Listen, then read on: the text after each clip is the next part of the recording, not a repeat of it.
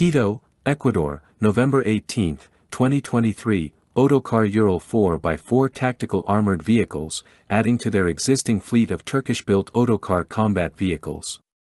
This acquisition was officially marked in a ceremony attended by Ecuadorian President Guillermo Lasso on November 17, 2023.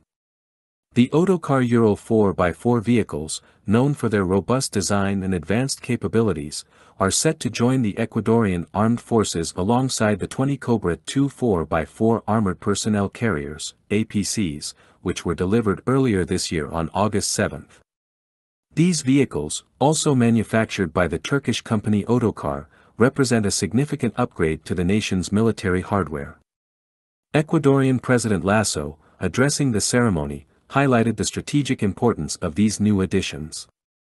He emphasized that the Otokar Ural 4x4 vehicles are part of a broader initiative to strengthen the operational capabilities of the Ecuadorian armed forces. This move comes as a response to the escalating challenges posed by drug trafficking, terrorism, and organized crime in the region. The Otokar Ural 4x4 is a versatile and highly mobile armored vehicle, designed to operate in challenging terrains and environments.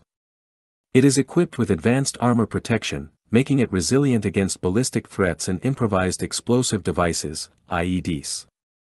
The vehicle's adaptability makes it suitable for a variety of missions, including border security, peacekeeping operations, and counterinsurgency campaigns.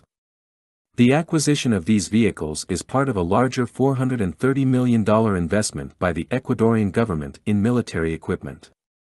This investment underscores the government's commitment to combating the rising threats of terrorism and organized crime, which have become increasingly prevalent in South America.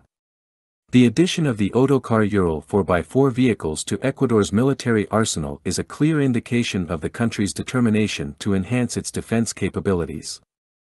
It also reflects the growing military cooperation between Ecuador and Turkey, with the latter emerging as a key supplier of military hardware to the Latin American region. As Ecuador continues to face complex security challenges, the integration of these advanced armored vehicles into its armed forces is expected to play a crucial role in bolstering the nation's defense and security strategy.